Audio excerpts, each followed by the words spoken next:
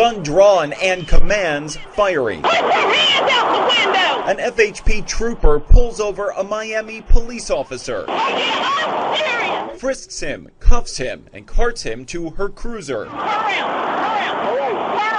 Right now, so I'm done, turn around! And during all of this, the Miami officer sounds just as shocked as she is mad. Oh my God, I cannot believe this. I cannot believe this at all. It began unbelievably just minutes before, with his police cruiser seen here passing by the trooper like she's standing still.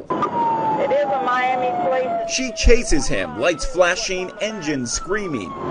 As she describes him weaving in and out of lanes, speeding up and slowing down at speeds topping 120 miles an hour, until both finally come to a tense stop 4 minutes 57 seconds later. Put your hands out the window! The Miami officer quickly complies, quickly apologizes. I apologize, but I was on my way to an off-duty. I didn't know you were stopping for me.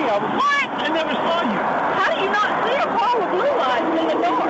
Ma'am, with all due respect, I don't. You don't respect me, sir! Ma'am, You don't respect these people out here! I'm sorry, ma'am. 35-year-old Miami officer Fausto Lopez says he was heading to an off-duty job at a Coconut Grove school. It's a private school, but there's some high-end people there. And he says he was late. And I had to get there by 7 o'clock, and I didn't think I was going to make it. His highest concern now appeared to be the handcuffs. Honestly, the handcuffs are not necessary, ma'am. I'm very. You know what, right now, to me, I'm a police are a officer. criminal. Police reports show for allegedly racing at a high rate of speed in excess of 120 miles per hour while being extremely reckless, Officer Lopez was cited with a misdemeanor moving violation. you scared we trapped. I thought that police car was stolen. And as shocking as all this may appear, what the trooper says here may be even more arresting. This is not a first-time occurrence with y'all.